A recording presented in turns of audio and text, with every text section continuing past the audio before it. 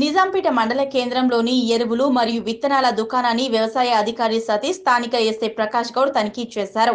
దుకాణంలోనికి పలు రికార్డులను, ఎరువులను, విత్తనాలకు సంబంధించిన బిల్లులను వారు పరిశీలించారు.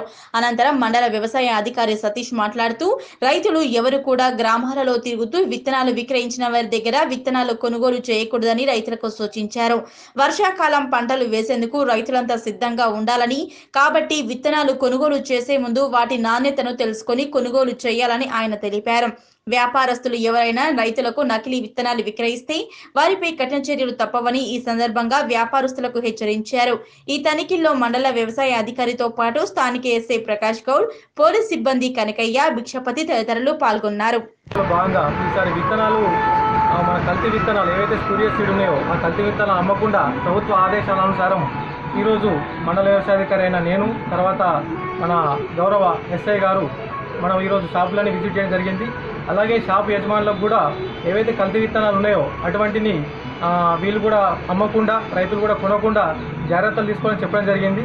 ఏవైతే విలేజ్లలో కూడా మనకు ప్రైవేట్ వ్యక్తులు వచ్చి విత్తనాలు అమ్మితే కూడా రైతులందరికీ అవి తీసుకోవద్దని కూడా చెప్పడం జరిగింది. ఎందుకంటే కల్తీ విత్తనాలు తీసుకొని తీరా పంటకాలంలో వచ్చేసరికి పూత పిందె రాకపోవడం వల్ల చాలా రైతులు నష్టపోతున్నారు. ఈ విధంగా జరుగుతున్న ఉద్దేశంతో ముందు జాగ్రత్తగా మనము ఈ ప్రైవేట్ డీలర్ షాపులన్నిటికీ ముందు జాగ్రత్త హెచ్చరికలు జారీ చేయడం జరిగింది. నిజాంపేట ఎస్ఐగా నేను మరియు మా మండల వ్యవసాయ అధికారి అగ్రికల్చర్ ఆఫీసర్ సతీష్ గారు నిజాంపేట మండలంలో ఉన్నటువంటి 4 ఫెర్టిలైజర్ షాప్స్ను తనిఖీ చేయడం జరిగింది.